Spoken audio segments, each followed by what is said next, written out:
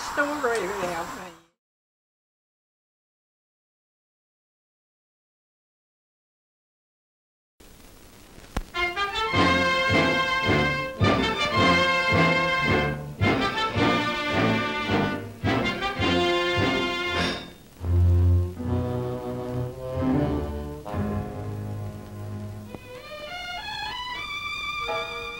Discouragement, fear, failure.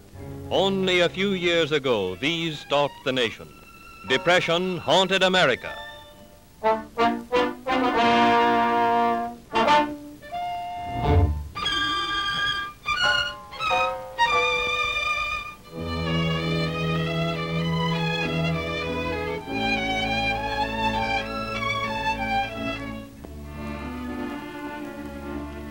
We groped, we struggled, we found the way to better times.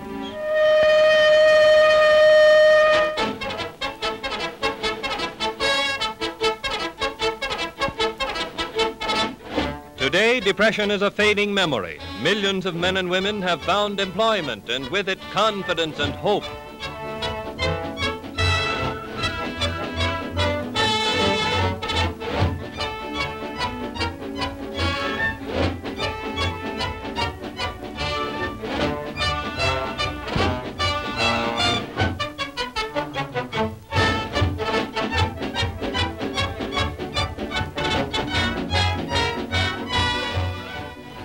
The Great Works program has removed a vast army from relief roles. It revived lagging industry, restored morale, and renewed courage. In a program which covers the entire nation, West Virginia takes an important place. A project employing thousands of workers is the improvement of almost 3,500 miles of secondary and of so-called creek and hollow roads, which follow the natural contours of the land.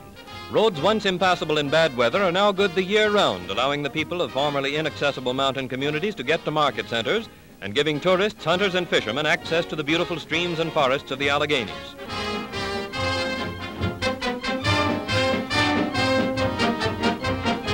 In projects such as this, and in the great construction program throughout the state, we find assurance that we are building a strong foundation for a better West Virginia.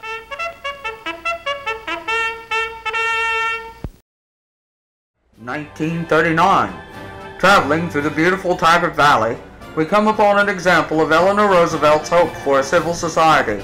The beautifully built Cape Cod-style houses are complete with hot and cold running water, an indoor bathroom, all situated on between 1.5 and 2 acres of land. To achieve the goals of self-sufficiency, the United States government has poured over $675,000 on the West Virginia project alone. The Tygart Valley Homestead is the newest and largest of the West Virginia homesteads. The Tygart Valley Homestead School, recently completed, is the crown jewel of the Tygart Valley homesteads. Housing 9 grades, children are taught academic subjects often through a combination of lecture, reading, and experience. One example is by teaching students the world and other cultures, for example, through the maypole dance.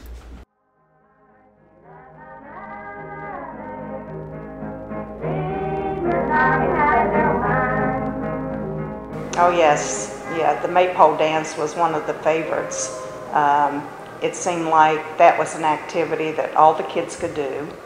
Of course, we took turns, but everybody was interested, everybody had a good time, and it was fun activity. Do you remember, did your class do the maypole dance? Did you have the maypole? Yes, I remember that, but I wasn't in it. But they did one, huh? Yeah. Well, they should have had you in it. You're a dancer. Well, I might have been so long. I don't know whether my first day was May Day or not. I know we came here in May. And of course, on May Day, they had a big whole school celebration in the gym. And they had the, I guess maybe volleyball host, and they had ribbons down. And the whole class had already practiced, and they did it by couples. A girl was with a boy, and they knew, they were winding in and out and doing the maypole dance. dressed up, you bought a real nice fancy dress and had your hair all fixed. And they had this big pole in the gym, and they had strings up there, and you went in and out and in and out and raveled that around that pole. It was called the Maypole dance, and it was done in May every year. In the gym, and I barely remember anything about that except the ribbons, I always said was crepe paper, and you said... It was. Was it? Yeah, it was crepe paper. How did we not destroy it at the time? Well, we did. Yeah. I remember the kids weaving in and out, but I don't think I was part of that. We need to find out if that pole is still here, and if we ever have, well, when we have an open house, we have that May Day pole. We can use the volleyball pole. I don't even know how tall it was. Yeah, I don't either. It had to have been pretty tall. We had Maypole dancing out here, and Did I you got do to do that that. outside? And when I lived over in East Daly, I came over for the Maypole dance, and it was held inside, and I was really disappointed because it was really nice out there in the field. So you had it out here? Out in the field, yeah. Have you heard of the May Day pole we had here? It was wonderful. I think it was crepe paper that we used. Yeah. And when you got through, the pole was covered with crepe paper in all different colors. Each class did a different dance, and then I think it was either the 5th or 6th graders. They always did the Maypole dance, where you went under and over and held onto the strings and wove all the streamers down around the pole. That's cool. Did the parents come to that? That was a big function. Yeah. Oh. There was a big participation in that. It was a special time in life to be here. We were probably upper lower class and didn't know it, or lower middle class or whatever, but everybody was pretty much the same. We all came from the local houses here, you know. There was no trailer park over here at that time, Right. you know, and there weren't a lot of trailers probably being made at that time, so it was mainly homestead houses that we all came from, and they were just little 5-room houses, but people kept them up. Cap, who came from Pickens, told us about buying his home. And we paid, what, $12.23, I believe I paid a month, rent, wasn't it? Half of I that went think. on the house, wasn't it? No, and we had them credit hours that held off of us, see. Tell me about the credit hours. What did they take, we got paid for 4 days or 3? 3 days and 2 days credit hours. We asked how he felt about the decision to come here. Well, just like I told you down there at the road, I don't think, I probably maybe never would have had a home anyhow near as good as this one if I hadn't come over here, I mean. Oldie Tuning up here told me a few years ago, Lord, he said, I'm glad you talked me in notion of signing up for one of them things and come over here.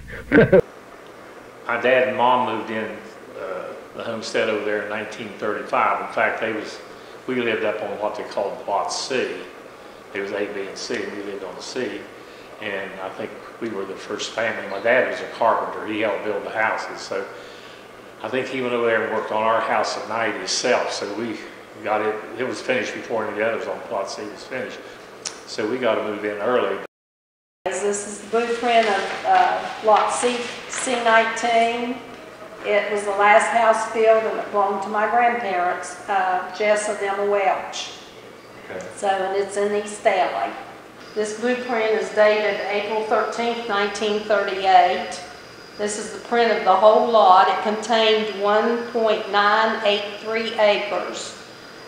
This shows the house. It was Plan 14. It had 3 bedrooms up and 1 down, a porch on the front and a small porch on the back. Then this was the outbuildings, and it says it was type 51, but most of those were situated different, some different. So apparently there was a little bit difference to each one of those two. This shows the main highway, the county road, and the driveway. It shows the water lines, the electric lines, everything that was put in when the house was built. Yeah, we had two bedrooms upstairs, and downstairs we had a bedroom and living room, kitchen. Basics. We lived in East Daly. Our house was the last house to be completed. Okay. It was the dormitory that housed the workers that built the homesteads, and it burned down. And so our house was the last house to be built on the homesteads. Do you remember which lot it was? C19. 19. The families all got along well, and all the families had, most of the families had like 4 or 5 kids, you know. So there was big families, and the kids used to get together, you know, and play games of the evening whenever we wasn't working in the garden or something. I remember a wedding ceremony when anyone got married and this was over in East Daly though. Anybody that got married, we serenaded them, and the men would have to put his bride in a wheelbarrow and wheel her around the area and go down. There was the overhead bridge wasn't there. It was just a submarine bridge. And I understand that it's partially there. It's, you know, just concrete. It's probably not Some of it's washed away. But a groom would wheel his bride down in the wheelbarrow and dump her in the water. And then we got to smoke cigars. That's the only time that I ever got to smoke. And it was a cigar. And we had a cart. Our family had a cart. It was pretty good size. Had 2 big wheels on the back and a little tongue in the front with 2 small wheels in the front. And we had people that was designated to be the operator of that cart. And he sat on the tongue of that cart with his feet up on the, you know, and that's how he could steer that cart, you know, with his feet. Wow. And all the kids on the homestead, we all gathered and pushed that cart up the hills, and then everybody jumped on the cart and rode down. Knew no danger. It was a lot of fun. Oh, man. You know, So that's what excitement that we had. Yeah, Well, another excitement we had too was Dad had a sled, and he always had a horse because we did plowing with it and stuff, you know, cultivating. And Dad would hook that sled up in the wintertime and drive it around East Daly. And all the kids that lived there would come running out, and he always had a full sled, and there would be kids running along the side of it waiting for their turn. You know, and you'd have to make somebody get off so he could get back and get on. That was fun. We used to have square dances there. They used to have a lot of shooting matches there. They would about every Saturday afternoon there was a shooting match at the Daly Park Pavilion, and but that was a focal point. Of course, the original pavilion was built by the CCCs, and of course it was built out of about probably 90% chestnut. Oh, I can remember when Uncle Orville, when they finally made them buy the houses, and they wanted $3,500, and Uncle Orville was just a ranting and raving. He's a very quiet man, never complained, hardly ever. But boy, now he thought that with $3,000 was an awful amount of money. Did he bought it though? But he bought it, yeah, whether he liked it or not. Did he have pigs and things? Did he have livestock there on his across the road, you know where Wildwood is?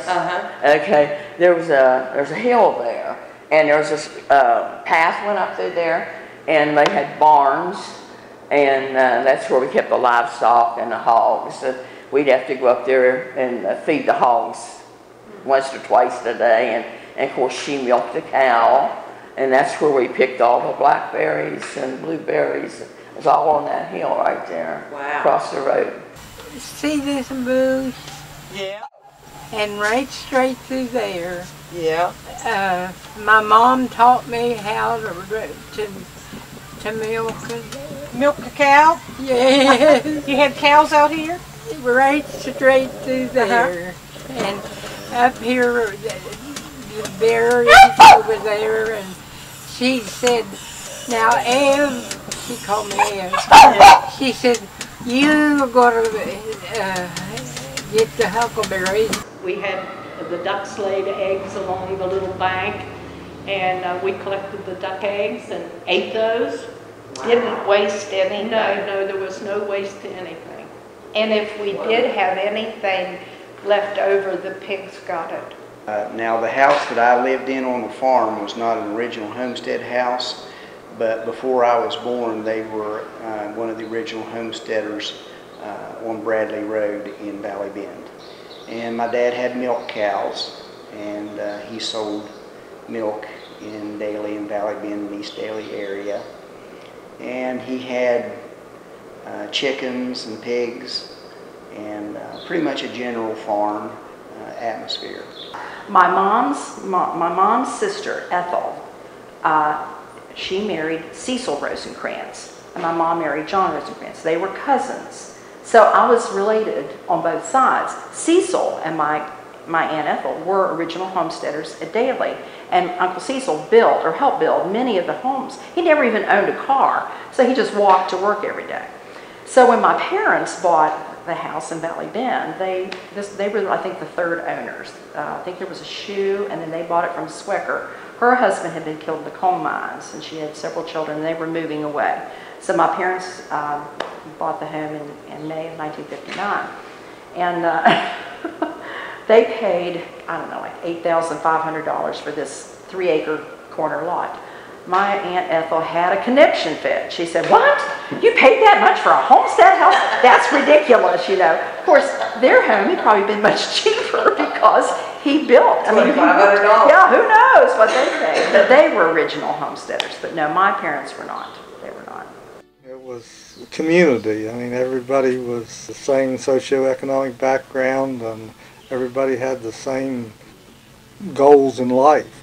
You know, a lot of your time was spent surviving. I mean, in the summertime, you raised your gardens and you canned the vegetables, and then lots of times in the fall, they also buried turnips and some of your produce from your garden. You buried it and covered it and then put it in straw, and then you dug it out later. It was gave you another storage area and a way of preserving things.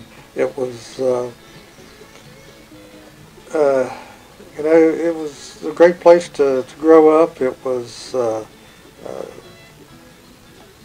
taught you a lot about life and the thing of preparing. I mean, like from an early age, you knew what you raised in the summer was what you were going to eat in the winter, and it went in the cellar, and you know that's what you had. And you know, from potatoes to beans, that's what you had. Everything: potatoes, tomatoes, corn, carrots, radishes, beets, cucumbers. You raised it and you canned it for winter because you had your cellar. You raised all your own vegetables, and then Dad we would either kill a pig or a beef, you know, and Mom would can some of it, and then we had a freezer, you would freeze some, so. And then she even used to make her own cottage cheese and her own butter. So, you know, you were you had a lot of your stuff right there.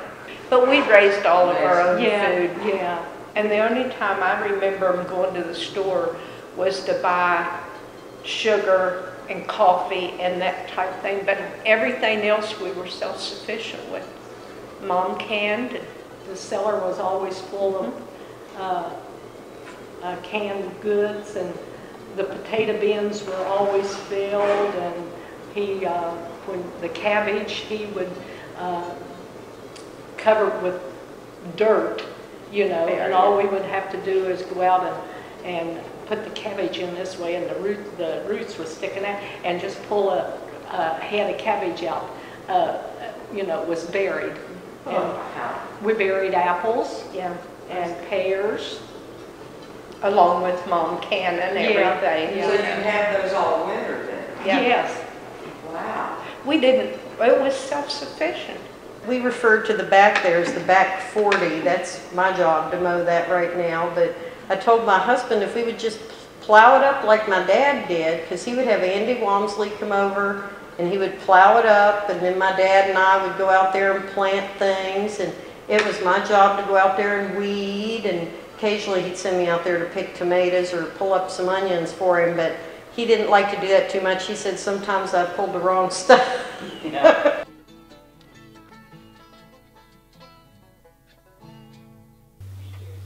It was kind of a co-op community, because below the school and the house down there on the hill next to the milk property, they had built a large potato bin for a co-op. Like, you know, if you grew potatoes, everybody put it in, and then everybody could harvest from it, you know, in the beginning. So.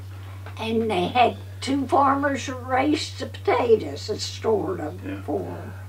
So I think that growing up in that area and understanding the value of raising your own food and food preservation, you know, I later in life became a dietitian, and I was in 4-H basically my whole life, and it was kind of like my life was on this trajectory to study food and understand what a role food had in our lives, and I guess that was kind of ingrained in me, and I didn't know that growing up. You know, I knew there was a cellar, and I would go into my aunt's cellar, and it was always kind of spooky and creepy, but I saw people who worked in the garden and had gardens, and I did the same thing.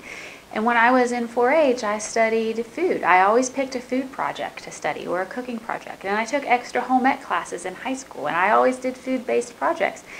And I think that had a really important role in the development of my career. It wasn't until much later in life that I have been able to look back and reflect on that and understand the role that probably played in the development of my career. But it's now sort of come full circle, you know, as I'm working on my doctorate and teaching and working with community-based organizations to promote those same ideas of growing your own garden and food preservation and learning to can your foods and freeze foods so that you have fresh foods all the time. I have now been able to reflect on that and understand what an important role that has had in my personal development and also in my career growth. 4-H was such a big part in Valley Bend, and I guess in Staley also, I'm not sure. Each community, Valley Bend had a community house, a community building. It was on the left side of the Methodist church. Oh, yeah. But it was called the community building. And anybody, that's where we had our 4-H meetings. You could rent it out as a birthday party. The Methodist church used it in the summer for vacation Bible school. The fire hall in Valley Bend, they would take the fire engines out sometimes in the summer, and they would hold square dances in the fire hall. And the adults were very accommodating for the kids to come and just take us right in and be a partner and learn to square dance. And just it's a wonderful place to grow up. The Homestead Project and the whole meaning behind it, having your garden, having a cellar, the home-cooked foods. All of our meals were home prepared, and they were original home-cooked food. And I remember our first stove was a wooden stove. It had 4 burners on it, and it had a section that you heated water with, and it had an oven. And of course it was heated by wood, so in the wintertime that was fine. In the summertime you would burn up if you were cooking a meal. So everything was pretty much self-contained living on the homesteads. Even our hot water tank was hooked up to that wood cook stove, which heated our water. There were sad irons, and I think there was maybe 3 or 4, do you? Yeah. Irons, you know, that sat on the back of the cook stove. And they had a little handle that you clicked on, and that's how you did the ironing. And when that iron got cool, you know, you just put it back on the stove and picked up another one that was hot. Oh, and you also had a cloth laying here that you cleaned that iron with before you ironed a shirt or anything. The whites went one place and the shirt. I still hang out clothes on my line. I hang out my sheets and blue jeans and things, and then all put them in the dryer, the blue jeans, you know, to soften them up a little bit. But I still hang out a lot of clothes. And I've had people that come down past my house and they say, you know, you're the only person that I ever see. Well, no one has clotheslines. Right. And he said, you're the only person that we ever see with clothes hanging on the line. But it goes back to when we were, how we were raised. Mom was real particular about hanging underwear out. Remember that? No, I don't remember You that. didn't hang your panties out, you know, and that was all private. Right. Yeah, well, you did one, and then you got the other piece, and you'd clip this one and this one together. And you had a hole. Yeah, and you hung your panties together, and the men's underwear together, and the sheets together, and the pillowcases together, the towels together. She would never let us use the washer. And her fear was our hair getting caught in those ringers. But yeah, we would hang up the clothes. And they had to be done a certain way. Yeah. And clothes that had a stain on them had to be laid on the grass because the grass would take the stain out of the clothes. Now, whether that's true or not, I don't know. I'm going to try it. Yeah, I can remember laying stained clothes on top of the grass with the stain facing down.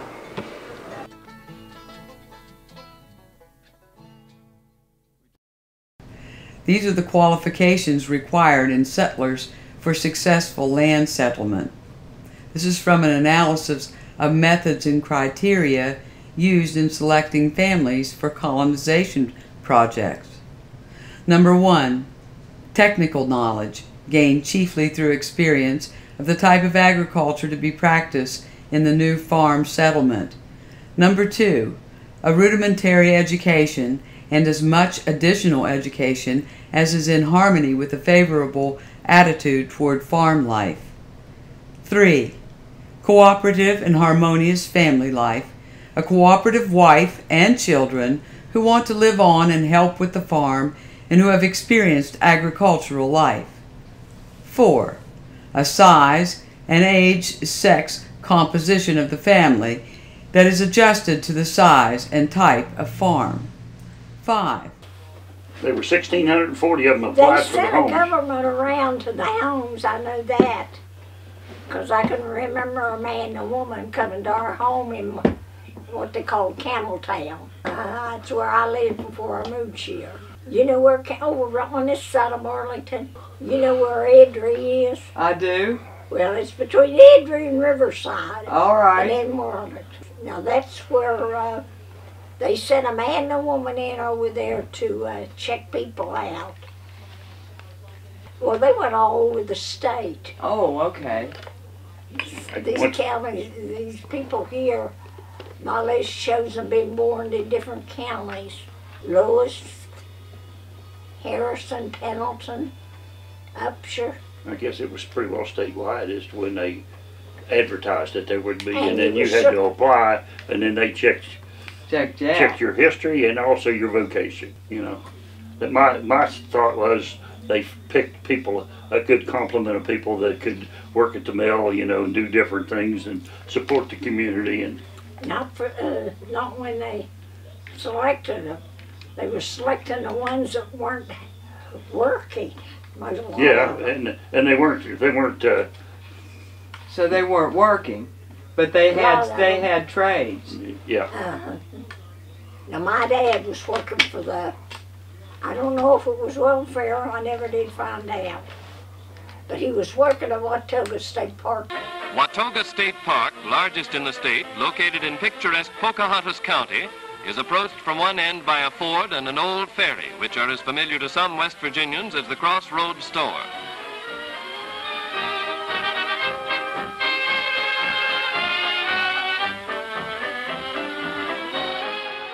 I had to go to Beverly High, I didn't attend the Homestead. No. But there was a Nan McLaughlin from Pocahontas County.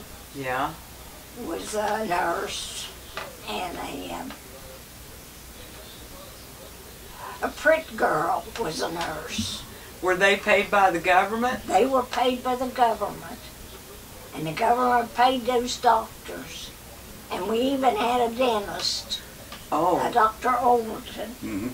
And then a Dr. Bankhead was in the trade center. Originally, the drugstore was in where the post office is at now. Okay. And the little back inset there was... The drugstore is a post office now. Okay. And then the room beside of it... Used to be the post office when we were growing up, where she worked. Yeah. Okay. But before that, it was... They had a barber shop. And then they had a store. A big store now that's been turned into, I think, an apartment. Yeah, it's all apartments now. I haven't gone in down there. Was there And the next place was the hardware store, the Gibson hardware store. And then the restaurant? And then the restaurant, and there was, up overhead, there was a just a community center. Big room that was for a meeting place. They had church or any activity they needed. Yeah. Over the trade center, restaurant part now. They voted up there and everything. Now. Wow. Yet today, I'm still kind of fascinated by the word trade center. You know, it was simple, but that's what it was. I mean, that's where everybody went to do their trading and get what they needed. Yeah. And, you know, you didn't get in your vehicle and go to Elkins. I mean, it was basically what you needed was there. Right. I mean, at Valley Bend, when I was growing up, there were actually 3 grocery stores. There was Scott's store and Wilson Ferris's store, and then Stodd's had a small grocery store. I mean, gasoline, that's where you got your gasoline. There was gas pumps at Wilson Ferris's. There was gas pump at Scott's store. Usually my aunt and uncle went in there together, and it wasn't that big, and I think they didn't want the kids in there so much. Right. Because I can't remember hardly ever seeing another kid in there. I didn't go much, but they used that store, and like if we had needed a loaf of bread, I'd have to ride my bicycle all the way to Daly to get a loaf of bread. She made bread most of the time, but Uncle Warble wanted that bakery bread at his lunch. Oh, he liked so, it. Yeah. What about Willoughby's and the Dutch Oven Bakery? Yeah. Did you buy stuff from them too? Yeah, I worked at the bakery. You worked at the bakery too? Wow. That's great. Yeah.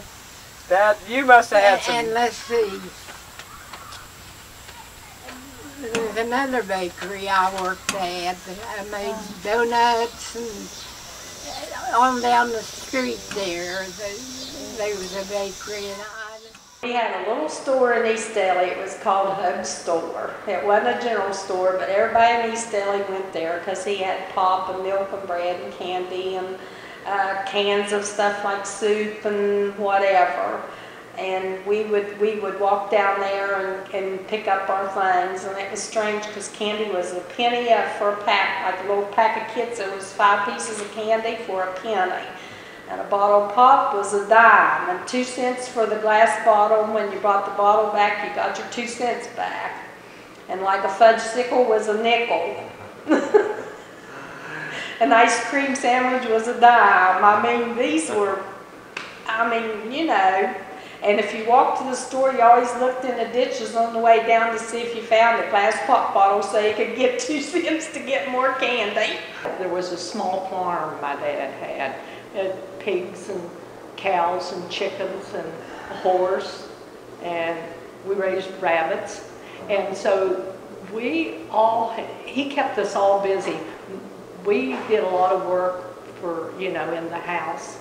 And all the boys had chores outside, so we didn't socialize. No, we didn't, you know, it was too busy. Dad kept us too busy. He worked in the limestone quarries. Okay. Where was the limestone quarry at? Up above Valley Bend. There's a road that goes off to your right after you go through Valley Bend. He made 50 cents an hour.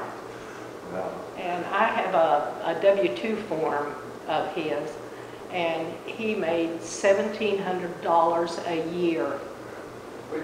a year. And this is the little payment book where they make their payments to the bank.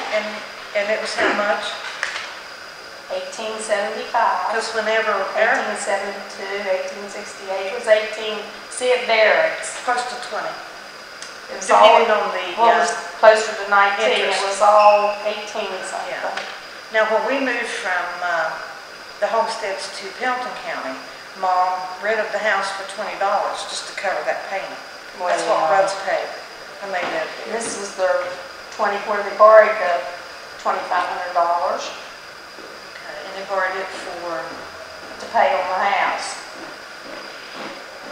Borrowed it in 1947 to pay this off?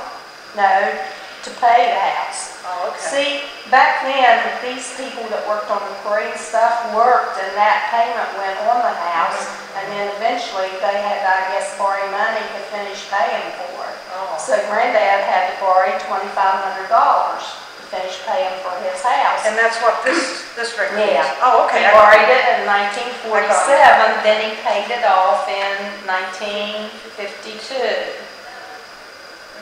in August. And then...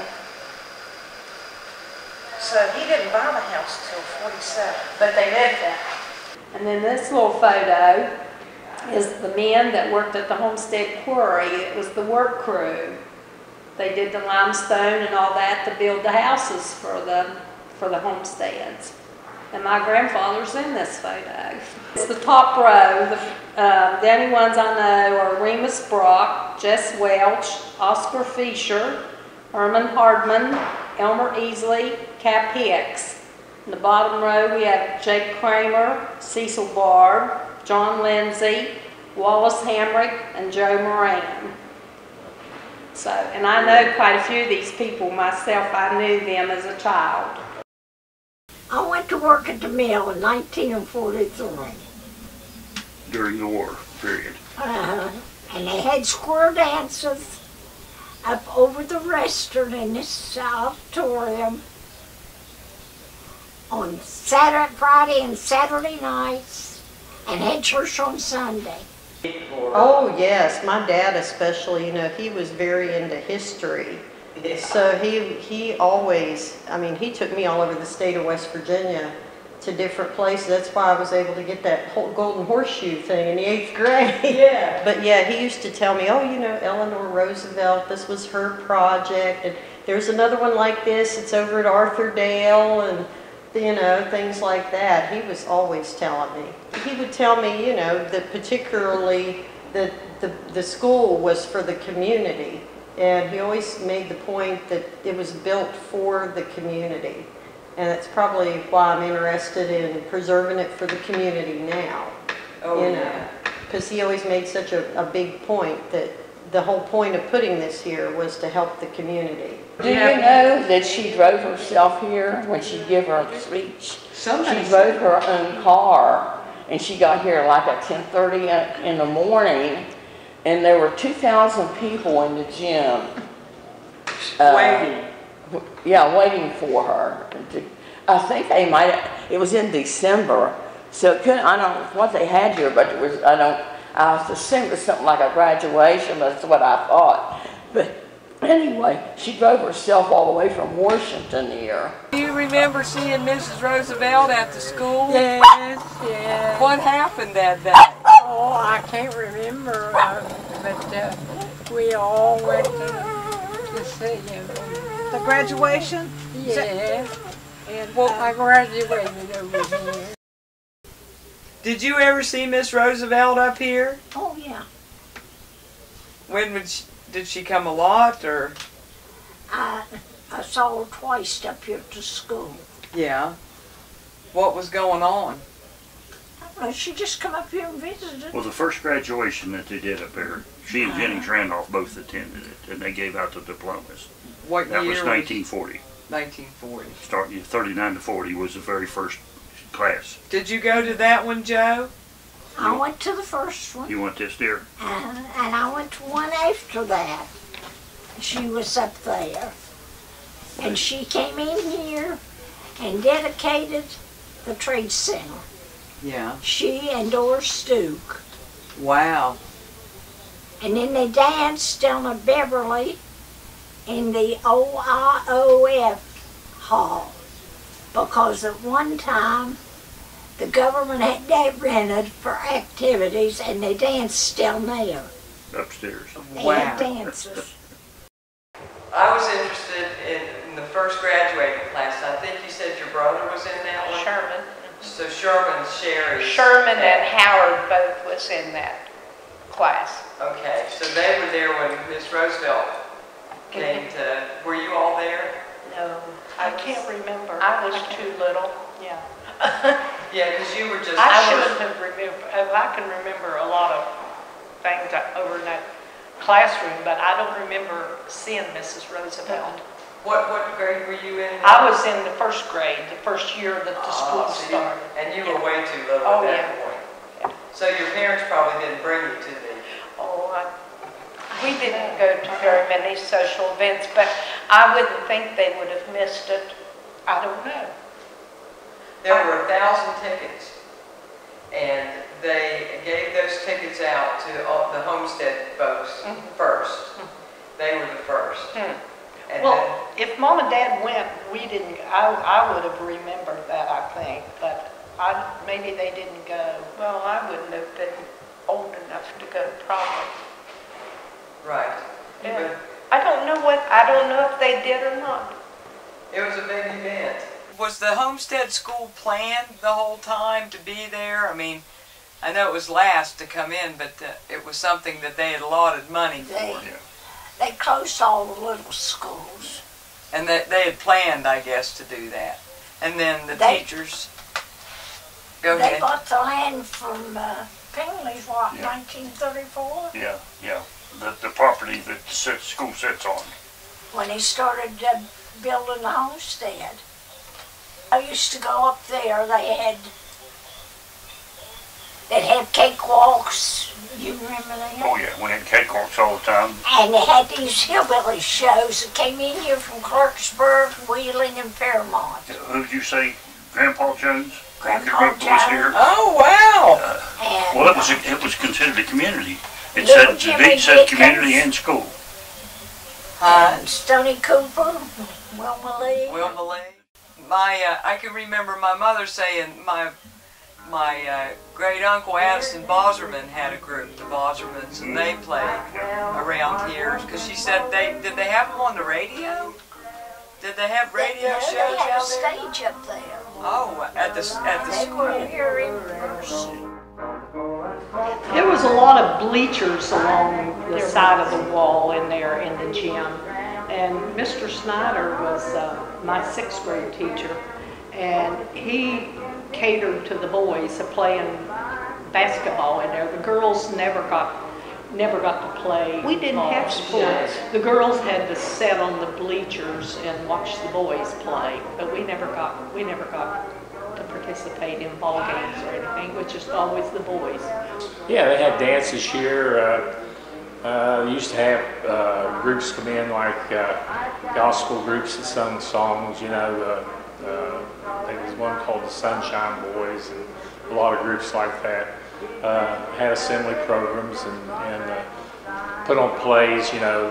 The class would put on a play. I don't think I was an actor, but I was generally in all the plays, you know. But yeah, we had a lot of fun, a lot of things like that happened.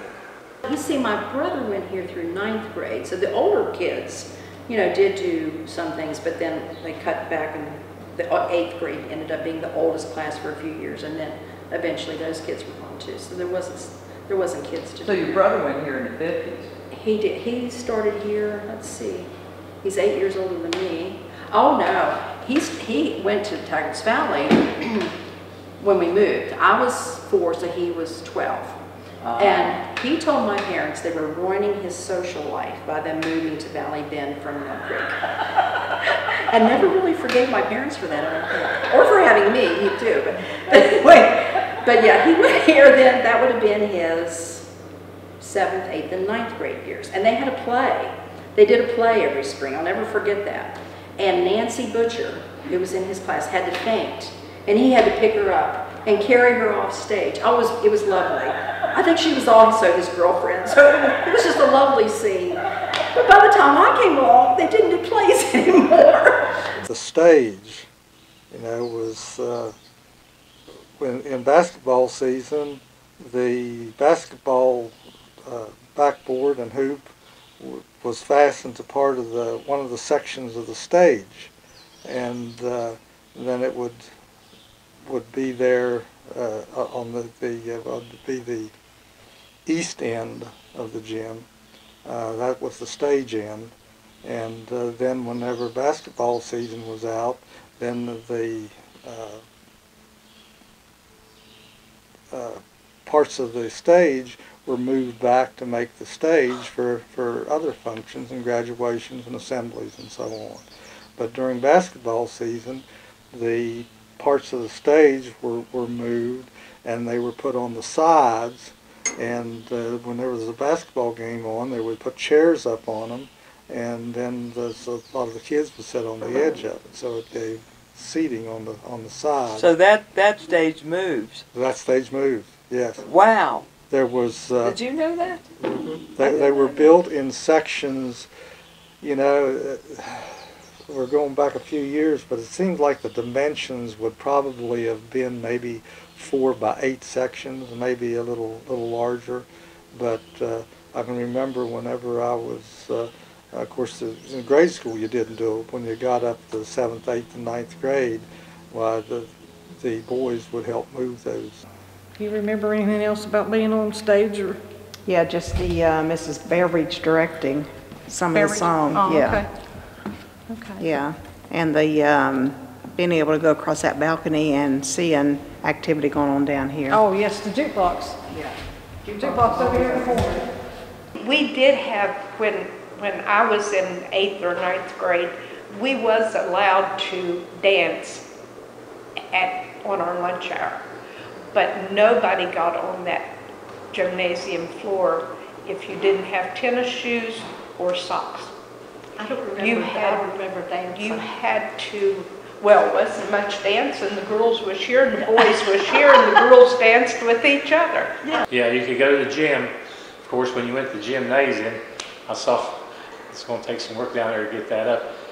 When Mr. Donor was here as a principal, you couldn't walk in that gym unless you had tennis shoes on. You know, kids wear tennis shoes today now all day long. But then, you know, tennis shoes was just used for basketball and that kind of stuff. But if you didn't have tennis shoes, you went to the gym, you didn't get in there unless you took your shoes off. You went in your sock feet. And you'd have a jukebox there, and at noontime, you know, when it was bad, you couldn't go outside and play or do anything. You could go in the gym and dance, you know. And yeah, it was a lot of fun. Oh yes, that jukebox was entertainment to be none compared. And we would always enjoy that after lunch and before school, and it seemed like this school was filled with music. You always had a Christmas program every year, you know, and your parents come to watch that. And then we had a glee club. Arnold Weiss was our band director, and he also did the choir. Right, well, we set up the chairs, and he, you know, you set this row up, but then the next row behind it, you didn't put the chairs right. You had to offset them so that the people in the, you know, each row would be able to see. I mean, he taught us that. We marched out here. He taught us to march. Well, that must have been great. Left face, right face, about face. You probably loved it. I did. Of course, he was military. He had been in the military. I didn't know that. And it was great. So, but right out here was where we practiced, and we'd come in the summer, and even in the summer, it gave us something to do because at least once a week we were here practicing. When I was in junior high, I loved the balcony. We liked it, and then especially when you got into 7th grade and you had the whole upstairs. That was wonderful. But I can remember standing on that balcony and watching a carpenter put down that flooring. And I told Pauline he was old and he was down on his knees putting that wood down. And that was Mr. Swagger. He ended up being my father-in-law. But he put the floor down, and the floor is still in there where he put down. For concerts, we brought in folding chairs and we set them up in the gym, on the gym floor. And you guys were on the stage. And we were, well, the band would be set up on the floor, and the Glee Club was usually on the stage. That's neat. And he would have a theme every year. One year, I remember we did the song "Itsy Bitsy Teeny Weeny Yellow Polka Dot Bikini," and he had a 2-year-old daughter, and he had her come out in a little bikini while we were singing that song. But he always had a theme, and his songs were chosen. The songs we played in the band and the songs that the Glee Club sang. And we did have a band. We never had band uniforms. You wore blue jeans and a white shirt and then white shoes, marching shoes. But he had a Glee Club, and we would drive to Monterville every year on the bus, and we would do a program, a singing program at the Monterville school. That was our big outing, you know. But we would put on a show here every year. The choir would sing, and you know, the parents would come. It was a little program we did at night. Well, I'd like to tell you that I played in the band. Okay. That was one of your questions that Lucille mentioned. I played the drums and the cymbals, and I loved it. I wanted to play the drums, and they wouldn't let me because I was a girl. Oh, well, this was probably before you got here. Oh my goodness, that's great. I could play the bass and the snare drums and the cymbals. And we marched in the Force Festival Parade. The streets in Elkins was all brick at that time. And they were really hard to march on. You stump your toe and down you went. But it was good. Yes, we went to the Force Festival Parade. You know, our band was big because we didn't have no football team, so we didn't have no coaches to harass the boys. You know, the boys would come right along, was in the band. I remember we would have a Christmas program every year too, and sing, and our band would play, things like that. So the band was here then. Mm-hmm. What grades did it go through then? If I recall correctly, it was about 3rd grade. We would get these like recorders, you know, and start out with them. And I remember starting out with Miss Spurgeon. She was here then. Wow. And then you went from that to selecting what instrument you wanted to do the next year, and then you could be in the band. We were a close-knit bunch at Homestead, yes. That's what it seemed like, you know, and you were happy. Oh, we were happy because we didn't know any better. You know, we were poor, but we didn't know that we were poor. And coming out of the Depression, it's what we knew. In this room right here, started 1st grade, and still have good memories of that. Miss Stonecker was my teacher in the 1st grade, and I went to school here through the 6th grade, and most of my classmates, we were all together, and we were all friends, and it was just a wonderful atmosphere. I couldn't ask for a better childhood. Well, I just think they took a lot of pride in this school. I think people took pride back then in the community. They took pride in the school. They wanted the children to excel. I mean, did people come to functions here, the parents? Sure, there were my mom was in the PTA. We had homeroom mothers who came and bought the cupcakes and all that. Of course, now you can't have cupcakes because those are bad for you. You know, so now poor kids, I don't know, I guess they get apple juice. I don't know, but we had Kool-Aid and cupcakes, and you know, and we had a little parade, you know, for Halloween. We'd all get our costumes on, and if our moms needed to dress us, they could in the ladies' room or, you know, the men's room. Or I remember not the, but anyway, we would parade, you know, through every room, and then we'd come back to our room, and all the other grades would. So we were just this special little bubble. I love it here. Yeah. And every time I ever went by this school, I always told my kids all about this school and how it was, and they just never were in it, but they were always told about it. My dad was custodian here, and we would come to events here when Daddy had to, if it was not during school time, it was on the weekend. But you would see people and you would recognize them. But, I was there 28 years, and I bet you I never put 5 fuses in this whole building in 28 years. Right?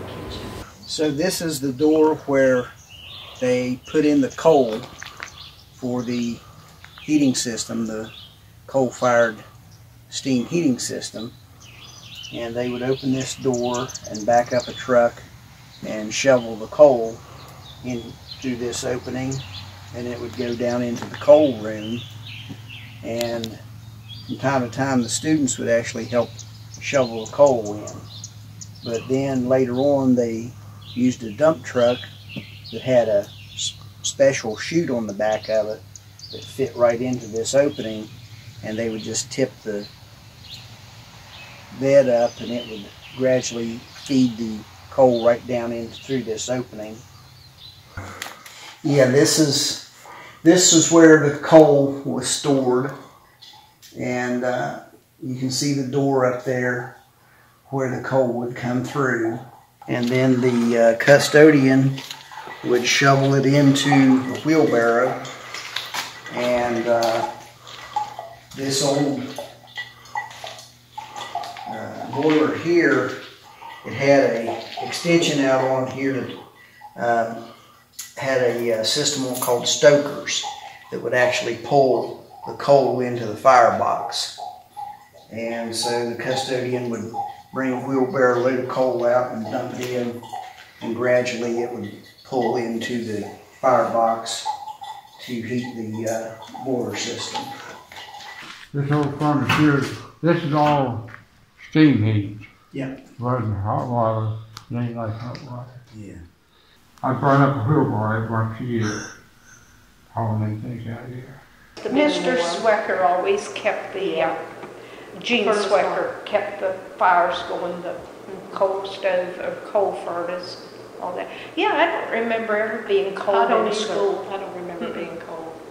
and I even got to know people like Genevieve Poper worked here, Claire Stoniker worked here. Yeah. And, Wow. And I knew them from my weaving class. Oh, look at those looms. Yeah, those are. Oh my Lord. Those are original. Oh, They were set up unbelievable. in the loom shop, which was on down the road. Wow.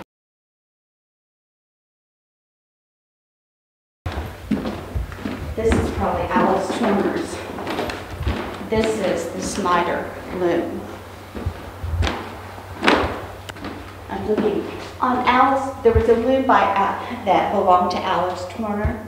She was a home economist for Randolph County when they sold these looms, and she acquired one of them. Then Dr. Roberts' mother also bought one of these looms, and this may be hers. This is from the Department of Agriculture during the WPA project. We acquired them. The little weaving building was the building right below the service station down here. That was a weaving center. The next building down, which is a church now, was the woodworking shop for the homesteaders could go build furniture or do whatever. And then the big long one was the freight receiving from the railroad that got all the freight in. Eleanor Roosevelt shared with presidential advisor Harry Hopkins an abiding faith in the unemployed, a belief that they were decent, honest people suffering through no fault of their own, totally deserving of government help. Mrs. Roosevelt and Harry Hopkins kept their minds a vivid picture of the lives of these people, and that image drove them to push the government to create as many jobs for as many people as possible. We found Olive Goodwin teaching a weaving class. She told us of learning this craft at the homestead. Olive said that the differing appearances of the homestead houses was a result of the individual making his house fit his own desires and needs.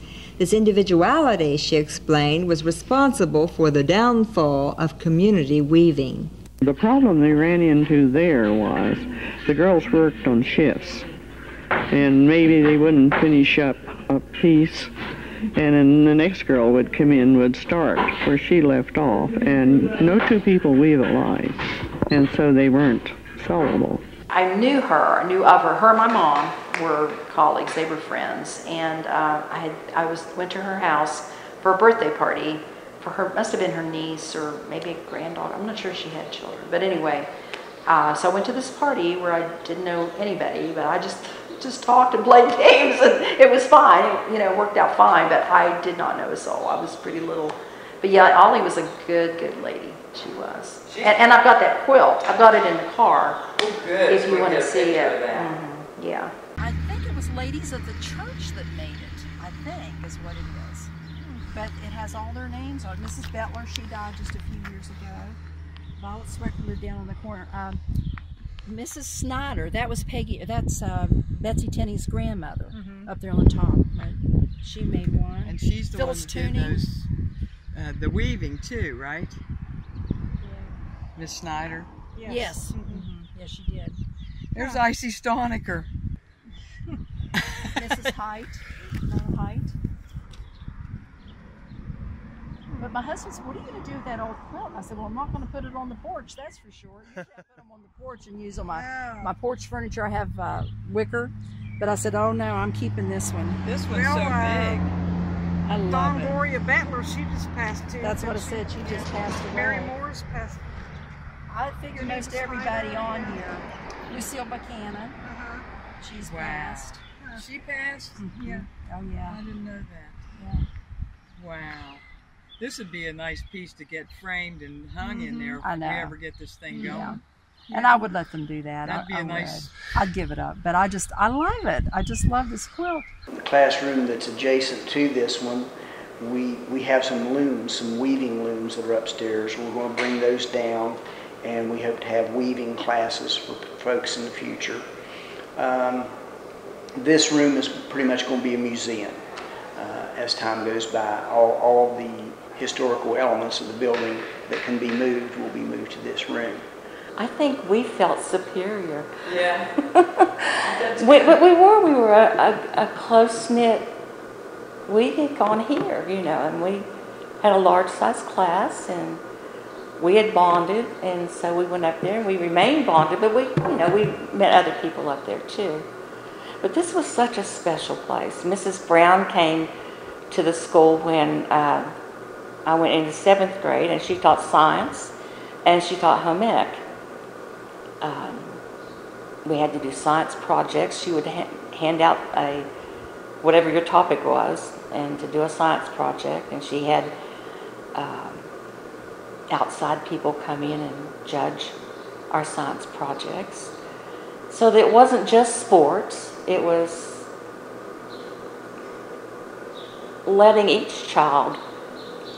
pretty much each child had a part, an ability to, you had accomplished something during the year, and here's what we did. Here's what we did throughout the year in band and glee club. Here's what we did in our home ec class. And it was very special here. I took shop, you could take shop when you got in the 7th grade. And Mr. Godden, he was our shop teacher.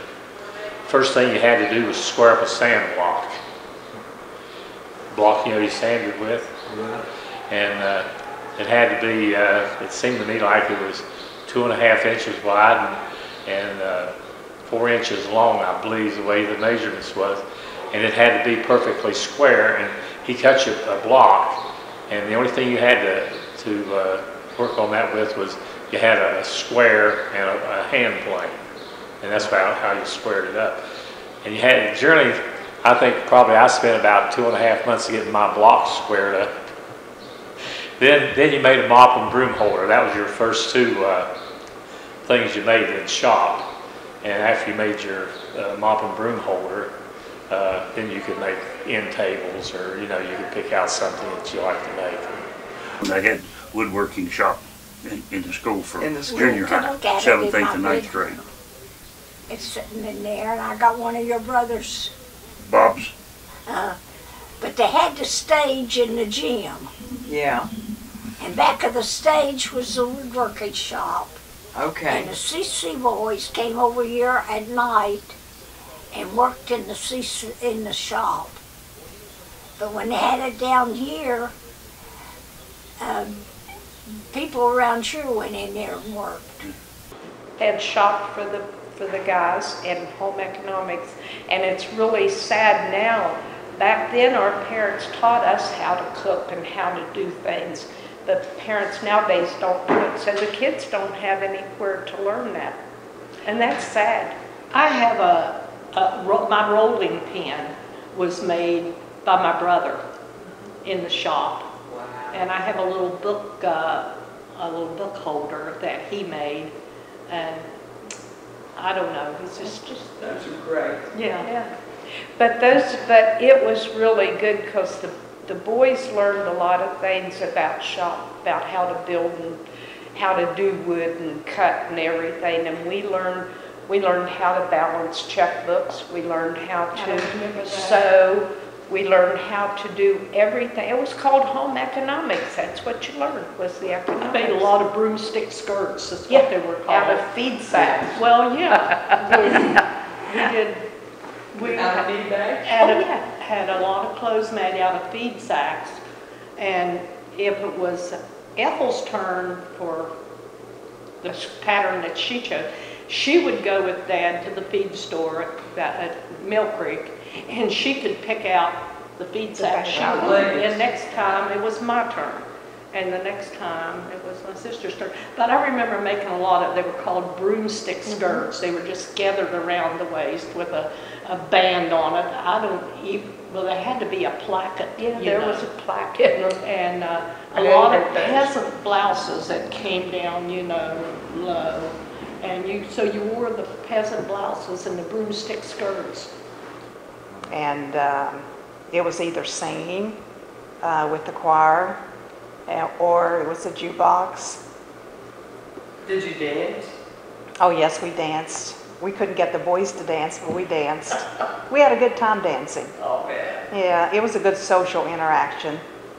You could talk with friends, or you could dance, or you could play in the gym, whatever you felt like doing.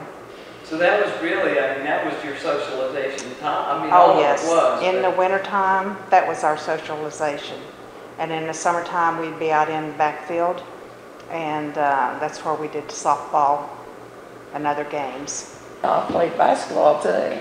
They wouldn't let the girls play basketball, but they didn't go up against any other school teams or anything, but we did play basketball. Homestead had a basketball team, and we played Elkins, we played Casson, we played Parsons, and I think we played Davis.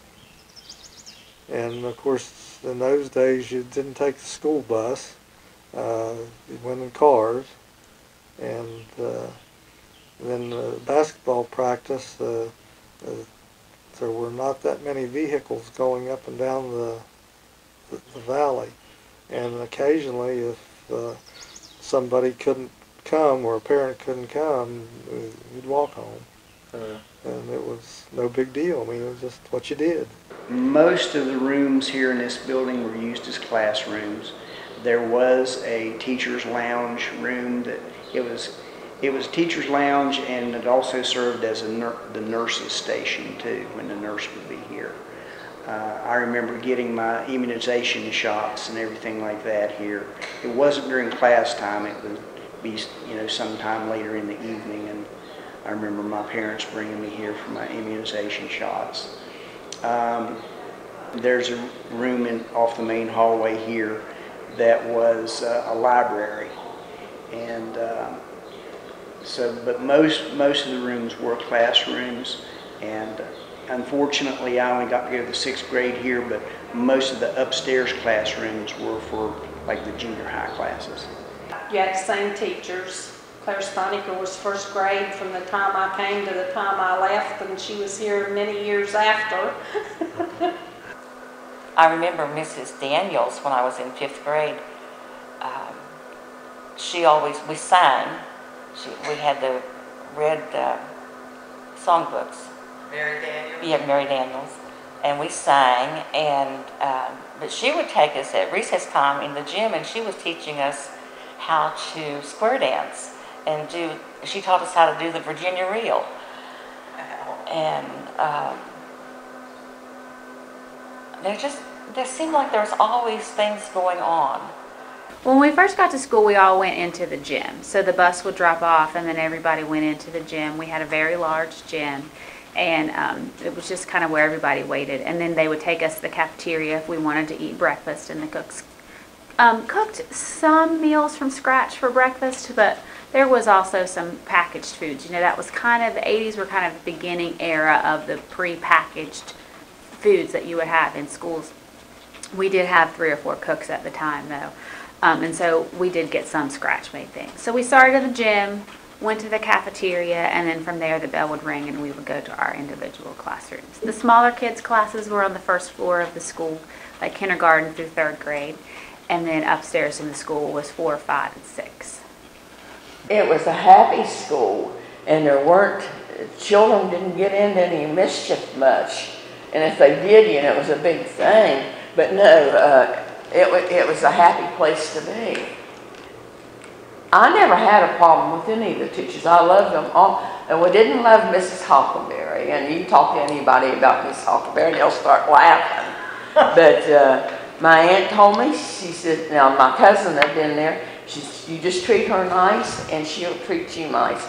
And that's what she always treated me nice. I never got in no trouble.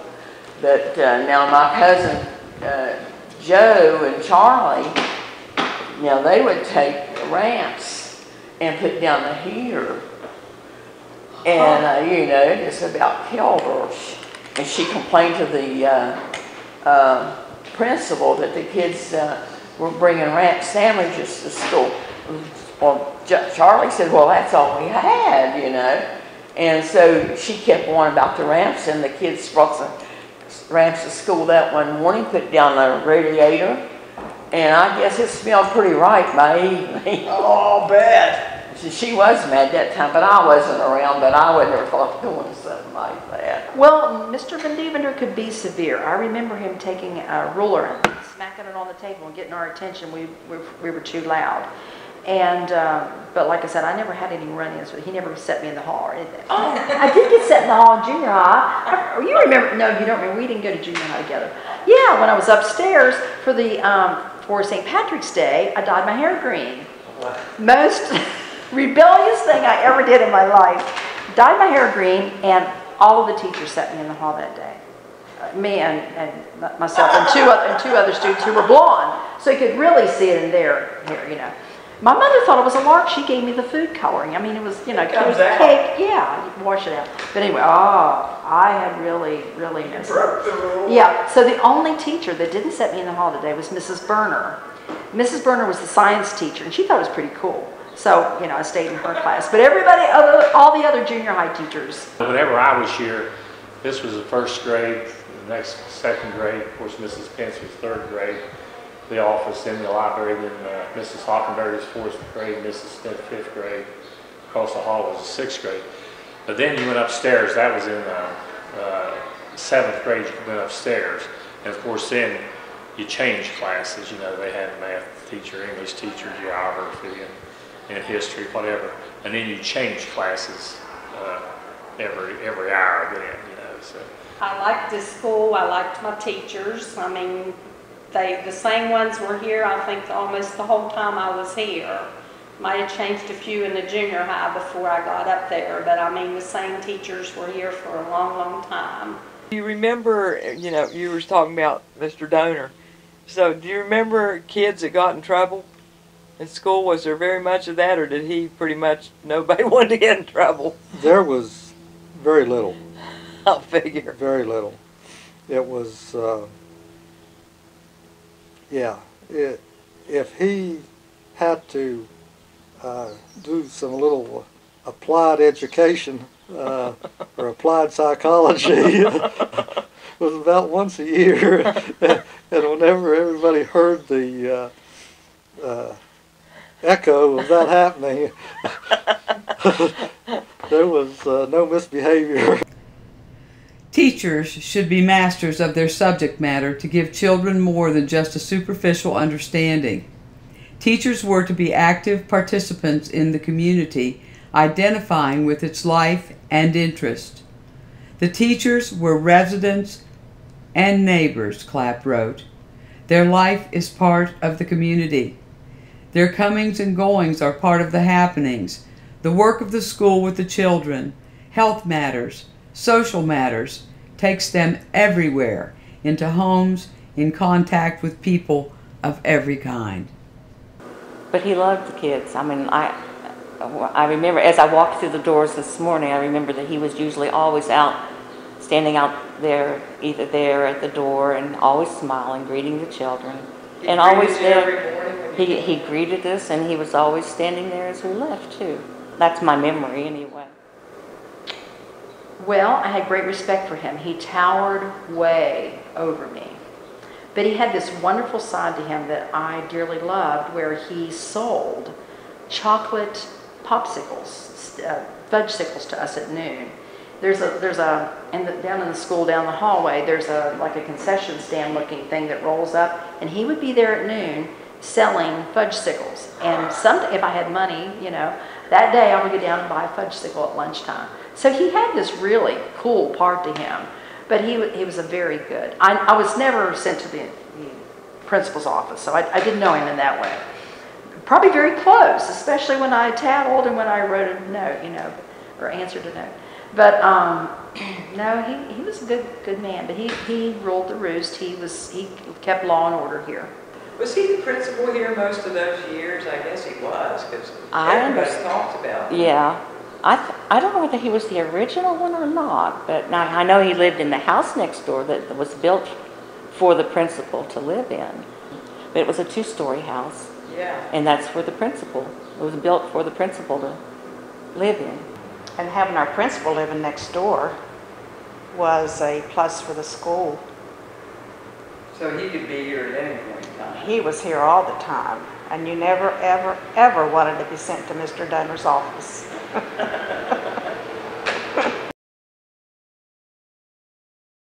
I remember before school that we would always have breakfast, and we always have to mop up the floor, because with 5 children in the family, there was a lot of mud tracked in and out.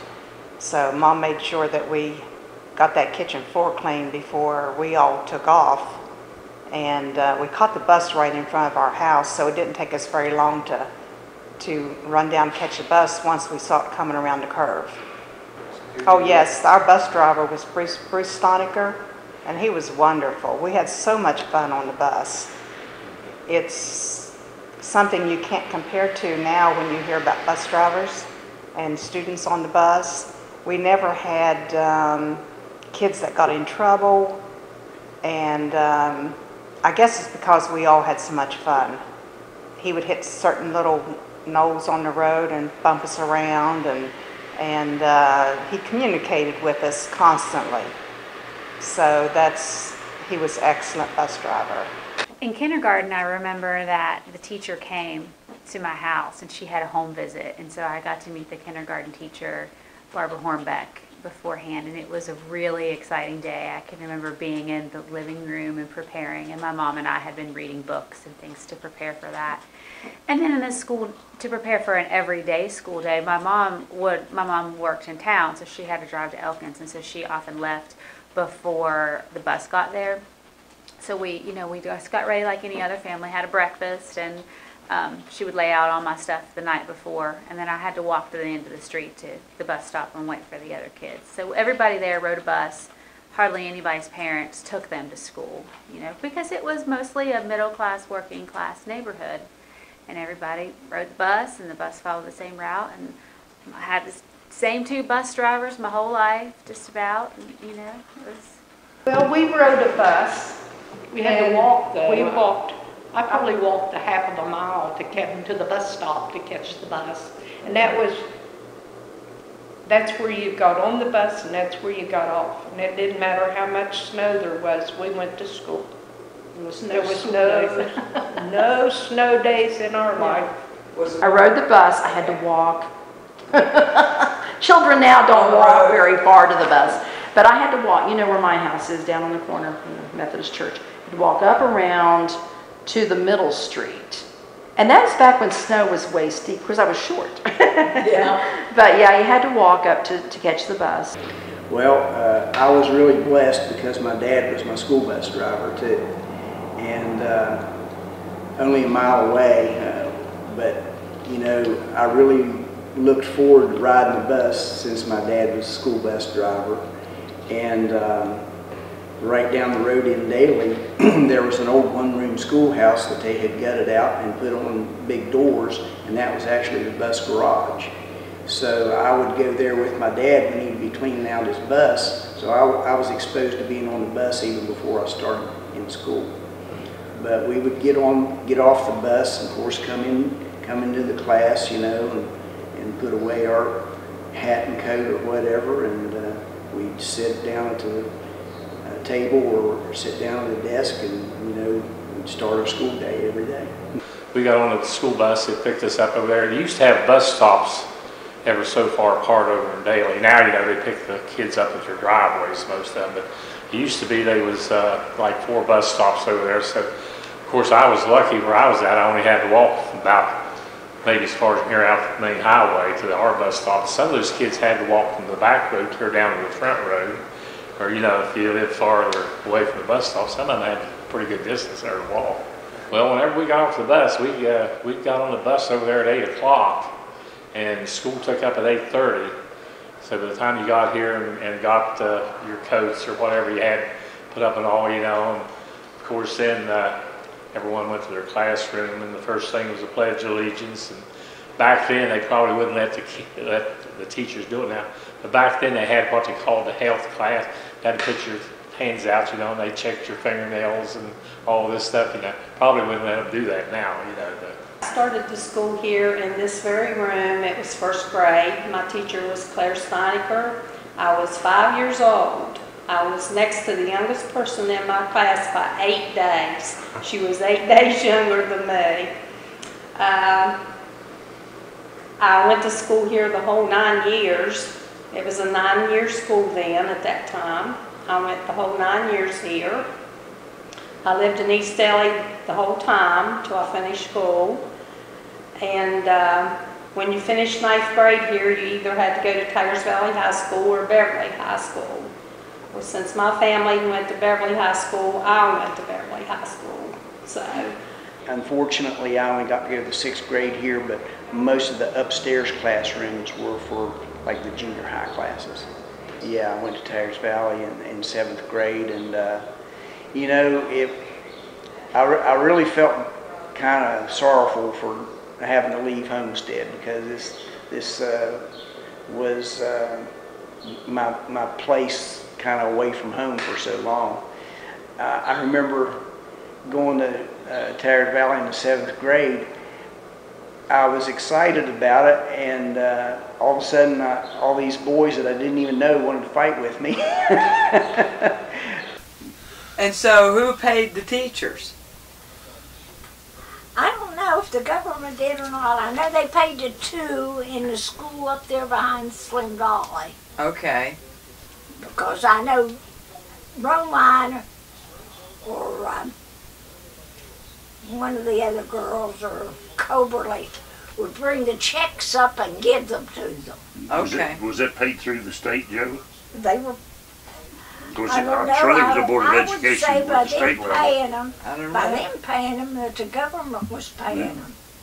Of course, this was a Just sending subsidized the money community, to so them. So the government sent, they chose the teachers then too.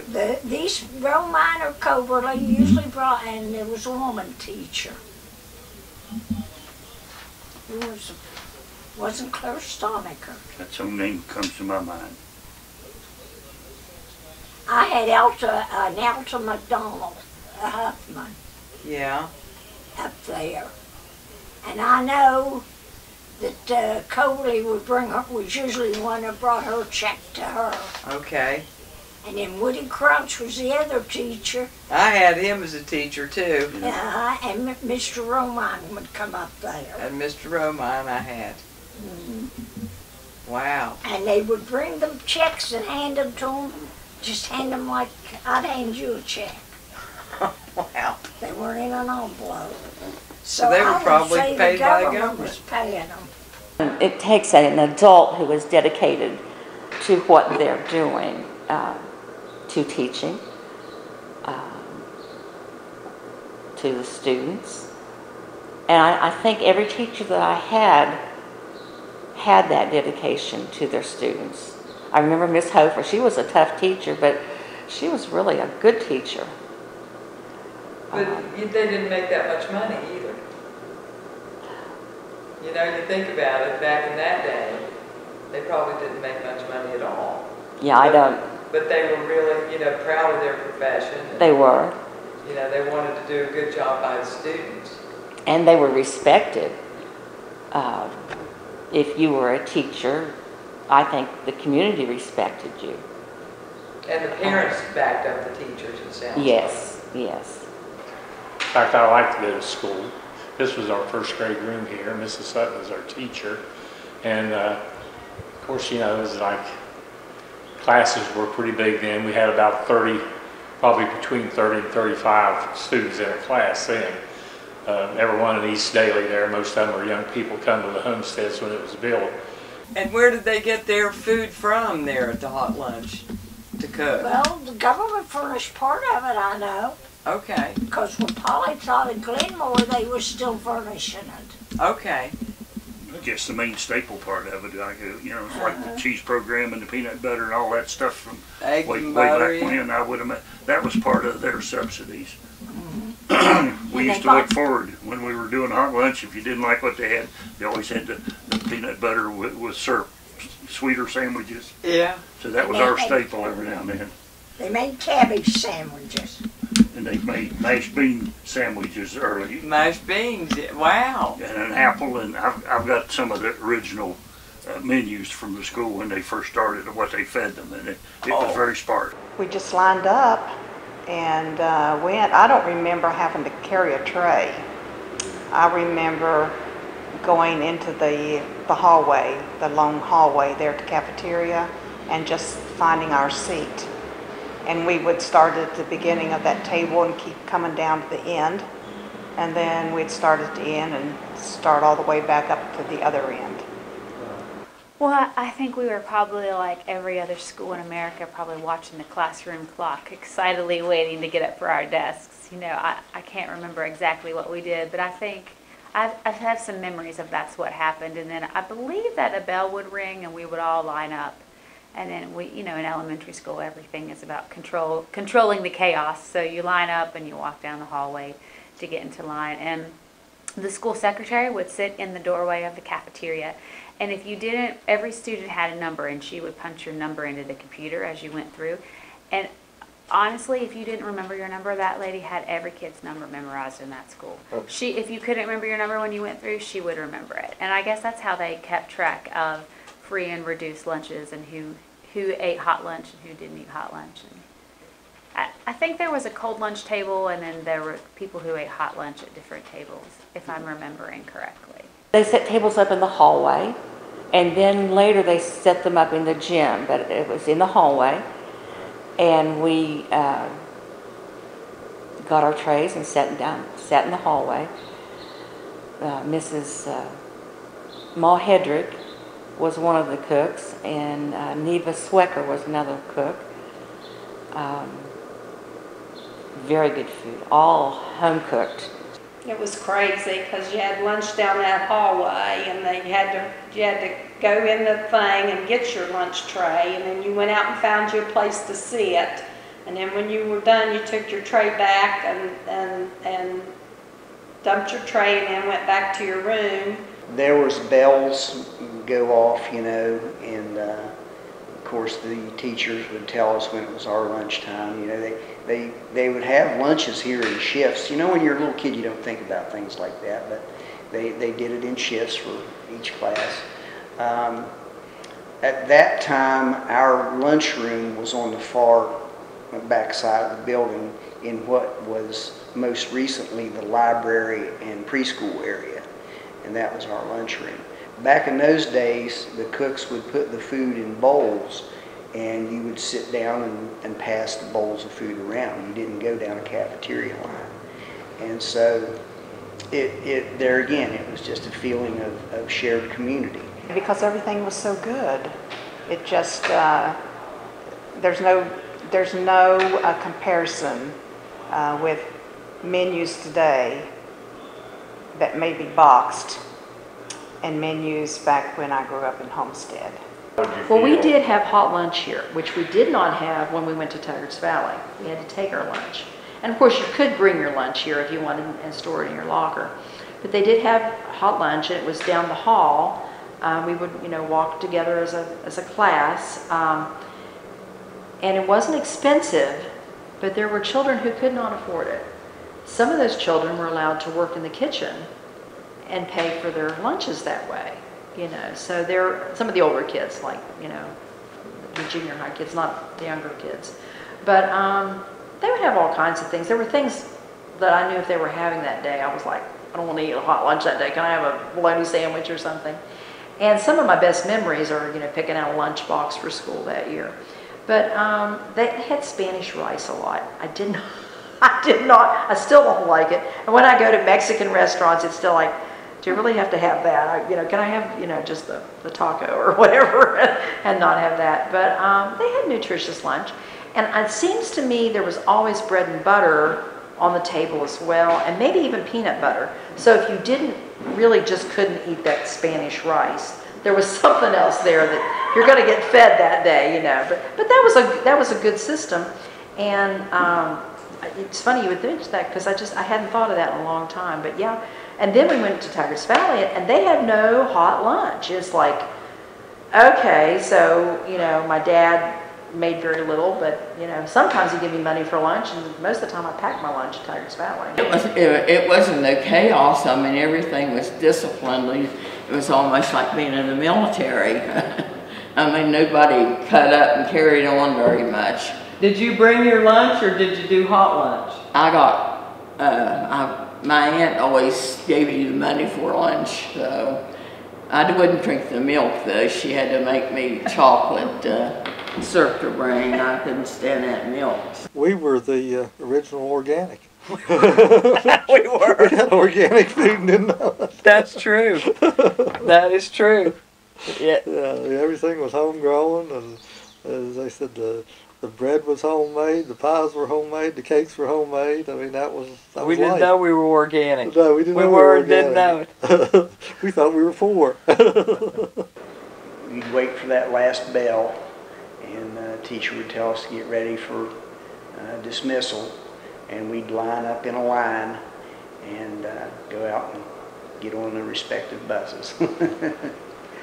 It was crazy. You had a bus going to Valley Bend, a bus going to East Deli. You had to know which bus to get on to go. And, you just got on the bus and went. And they had to run that schedule because those bus drivers also had to go to Beverly and get kids and bring back, and Tygart's Valley and get kids and bring back. So you couldn't play around. They had a schedule. And in those days in Homestead School, you didn't have computers and the internet. You had to use the encyclopedia and the dictionary. Yeah, and the card catalog. The card catalog. I mean, they still have the card catalog. Yep. I wanted to show you something, Evelyn. Look here. Believe it or not, but we found your report card. You're a great student. From the school. We found your report card over at the school. Oh my, I'll put that in the frame. You're a great student. What is that? Yeah, look at that. You got A's I don't have my glasses. Let me show you. You had all 90s. You was a good student. You had all 90s and 92s and 95s. You only missed 3 days of school. Oh my, in the second grade, you missed 3 days of school, and then one other time you missed 2.5. Oh, so you was a pretty faithful student. I love it school.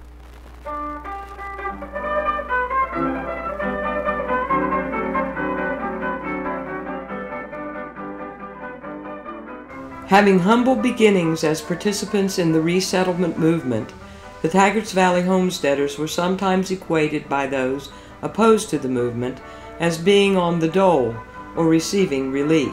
However, all of the original Tygart's Valley homesteaders paid off what they owed on their homes, which is an accolade that they alone have earned. And I read out in front that this was the project that everybody paid back. I mean, it was set up for them to be able to pay back, to purchase their property and have a job, have a way of making money, and to pay back the government. And this was the only one that everybody paid. The government was, wow, a government project that got paid back. So do you think it was successful? Oh, that sounds successful to me. Out of 100 homesteads in the United States, the Tygarts Valley homesteaders paid their dues and were able to maintain the last surviving homestead school in America until 2016, when the roof was destroyed during a violent storm. The local Board of Education had identified the school as one that they could not continue to maintain, and it was sold to the Tygarts Valley Homestead Association. Someone put a rubber membrane roof on a section of it, and over the years it has failed, but it has allowed a lot of water to run into this building in one certain section of the building. The other section of the building is dry. Kitchen and cafeteria area, the ceiling and the floor were damaged from the leaking roof, but we're in the process of renovating this, and we're going to have a new floor installed, we're going to have a new ceiling installed, and there's going to be a dividing wall installed to divide the kitchen from the cafeteria dining room area. And as you can see, this is the original tongue roof flooring here that's exposed now. It had particle board on top of it, and the Youth Build organization came up and they worked really hard to remove all this particle board, clear back to almost halfway in the dining room area. The day the roof flew off, if I remember right, and when I was looking at my pictures, it was like late February, early March when it blew off. And there had been some thunderstorms that had come through the area the day before, a couple days before. So it wasn't like, oh my gosh, there's another storm that's going to come through. There had been some kind of bad storms come through. We were in here and the stuff blew up on the window. We were on recess is what it was, and I was like, guys, get away from the windows.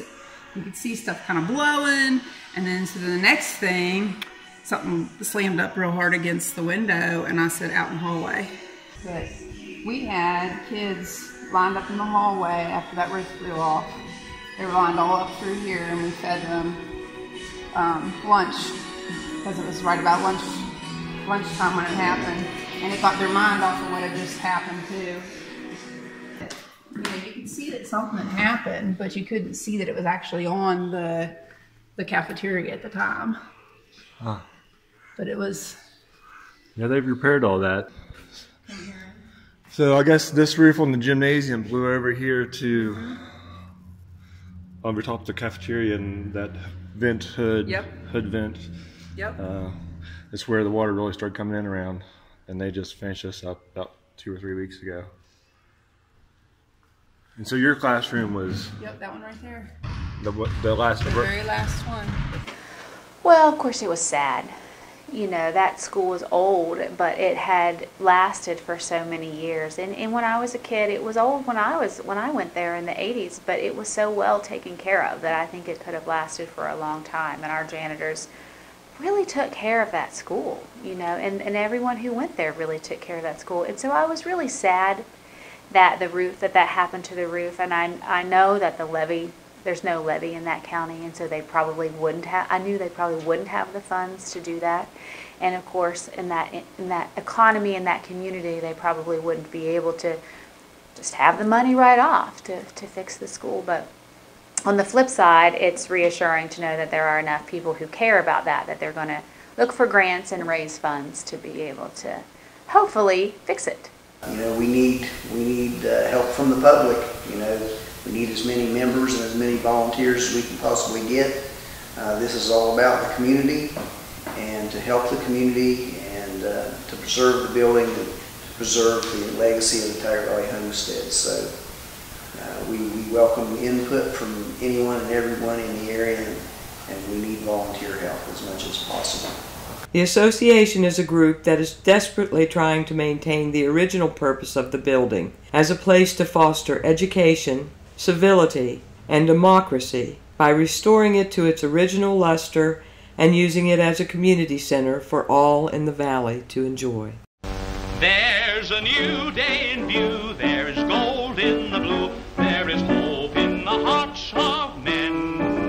All the world's on the way to a sunnier day, for the road is open again. There's a note of repair, there's a song in the air, it's the music of busy men. Every plow in the land meets a happier hand, 'cause the road is open again. There's an eagle blue in the White House too, on the shoulder of our president there, with a lusty call telling one and all, brother, do your share. There's a new day in view, there is gold in the blue, there is hope in the hearts of men. From the plain to the hill, from the farm to the mill, all the road is open again. Everybody sing it. There's a new day in view, there is gold in the blue, there is hope in the hearts of men. All the world's on the way to a sunnier day, 'cause the road is open again. There's a note of repair, there's a song in the air, it's the music of busy men. Every plow in the land meets a happier man, 'cause the road is open again. There's eagle blue in the White House too, on the shoulder of our president there, with a lusty call telling one and all, brother, do your share. There's a new day in you, there is gold in the blue, there is hope in the hearts of men. From the plain to the hill, from the farm to the mill, all the road is open again.